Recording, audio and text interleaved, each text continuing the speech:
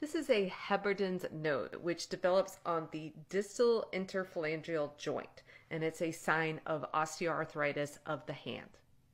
Nodes that develop on the proximal interphalangeal joint are called Bouchard's nodes, and those are also a sign of osteoarthritis.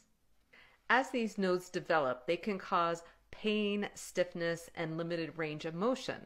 However, fully formed Heberden's nodes are typically not painful. Heberden's and Bouchard's nodes are often tested on in nursing schools, so it's important to understand what they are and what they look like. And shout out to my mom who let me take a picture of her hand so that I could share this information with you.